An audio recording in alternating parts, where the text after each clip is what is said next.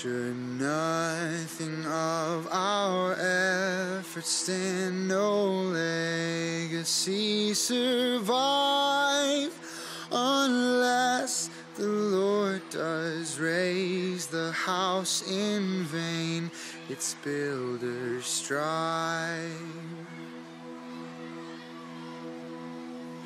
To you who boast tomorrow's gain, tell me, what is your life? A mist that vanishes at dawn, all glory be to Christ. Thank you for listening to today's edition of the Open Bible Podcast. My name is Ethan Jones, and today I'll be your host. Today is the 22nd edition of our daily devotional series through the Proverbs for this month of January.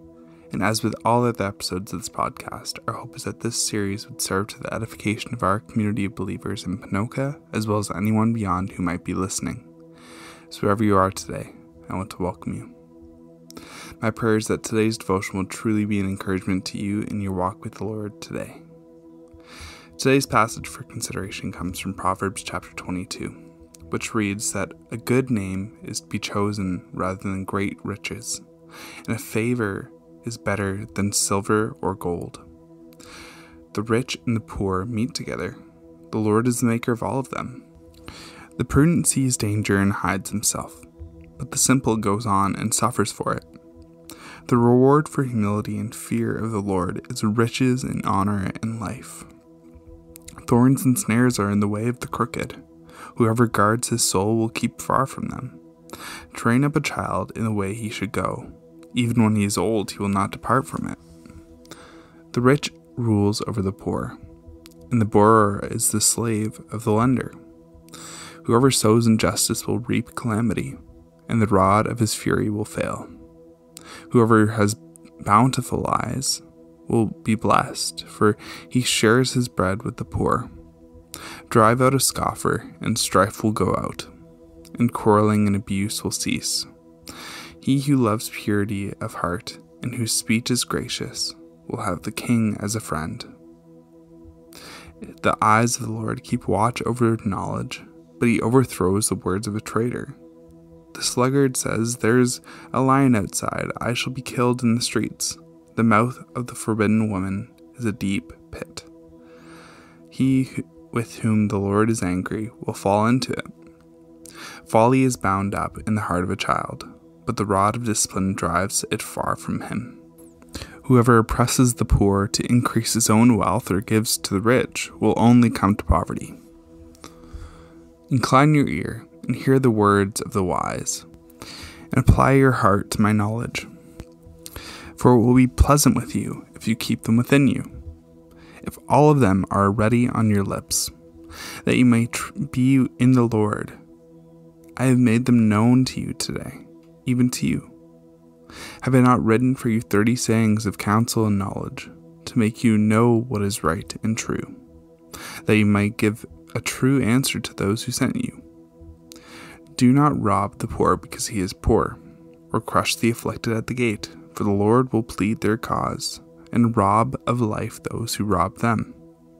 Make no friendship with a man given to anger, nor go with a wrathful man, lest you learn his ways and entangle yourself in a snare. Be not one of those who gives pledges and puts up security for debts. If you have nothing to pay, why should your bed be taken from under you? Do not move the ancient landmark that your fathers have set. Do you see a man skillful in his work? He will stand before kings. He will not stand before obscure men. Now much Proverbs comes towards those who do what Paul warns against in Romans chapter 7, doing what they know is wrong and failing to do what they know is right. And this Proverbs follows a similar theme. In some ways, Solomon states the obvious, things that as people who know God should be plain. And yet we can so often neglect what is wise and virtuous and be enticed towards what is wrong. So Solomon gives instructions to us, saying, "Have I not written for you 30 sayings of counsel and knowledge, to make you know what is right and true, that you may give a true answer to those who sent you? And in this passage and all prior passages that have been explored, Solomon has given a clear instruction, and he's telling us, do not just take in this knowledge, but apply it to your life, that you would be marked by such things. That righteous living honors God, and it comes with great benefit in seeing the fruits that come in righteousness. He says, incline your ear and hear the words of the wise, and apply your heart to my knowledge, for it will be pleasant with you if you keep them within you, if all of them are ready at your lips.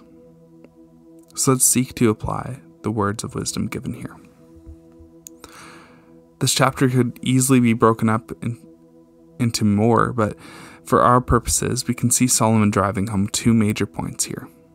First, that we should strive to have a good reputation, in that we are known for our holy living. Second, we should train up our children in the way that they should go. And this could be extended to others as a whole. But immediately this chapter starts and we are told that a good name is to be chosen rather than great riches, and favor is better than silver or gold. He's telling us to hold a name which brings joy to others, which is held in high esteem by others. A name that is marked by the things that we have done for our good business dealings or carrying ourselves well, caring for others. It is a good thing to be honored by others. Simply having the name Jones, for instance, does not have any power in itself, but there are reputations built by my father which bring favor, which I can pass on to my children in carrying myself well as well. Solomon tells us further, the reward for humility and fear of the Lord is riches and honor in this life. Thorns and snares are in the way of the crooked, but whoever guards his soul will keep far from them. So how we conduct ourselves, it is a way in which we can honor the Lord, and it comes with worldly repercussions both in reward and in curse. So likewise, this stems into our relationships and who we associate with on a deep level. There are many in the world who are sinfully drawn to violence, for instance. It is a terrible thing, and it's an awful thing to even associate with such people, as we are told. And we are told here specifically, thorns and snares are in the way of the crooked. Whoever guards his soul will keep far from them. These are the people of which we are told that they rob the poor because they are poor, and they crush the afflicted at the gate. But we are told whoever oppresses the poor to increase his own wealth or gives to the rich will only come to poverty. Whoever has bountiful eyes will be blessed, for he shares his bread with the poor. So we have a command here on righteous living. We have curses that we are told of. They come with rebellion. But we are told that he who loves purity of heart and whose speech is gracious will have the king as a friend. Do you see a man skillful in his work? He will stand before kings. He will not stand before obscure men. Righteous living does not guarantee a perfect life, but it does normally come with reward. And probably the biggest reward here is setting an example for our children. As we noted earlier, we can see the fruits of our labor transfer into their lives. We hear from Solomon that if we train up a child in the way that he should go, even when he is old, he will not depart from it. Folly is bound up in the heart of a child, but the rod of discipline drives it far from him. So then, as we go on with the rest of our days, let us incline our ears, as he says, and hear the words of the wise, and apply our hearts to what has been given to us now. For it will be pleasant with us if we keep them within us, if all of them are ready at our lips.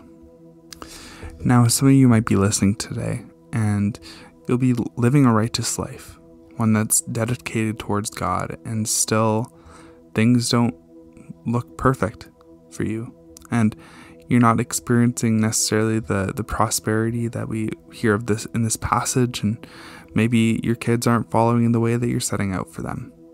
Whatever it is, let this passage still be a comfort to you, to push you towards righteous living even in the face of pushback. Because again, our righteousness is not based on the rewards we receive, but out of love for God. Don't do it for what you might receive back from God, but do it because you love what is good and hate what is evil. So our responsibility in these days, especially, is to share the gospel, to still seek to go out and make disciples of all nations, and that includes our children and our family, to share the good news and plant those seeds of faith, and trust God to do the rest, knowing that He is the good shepherd who brings all of His own to Himself.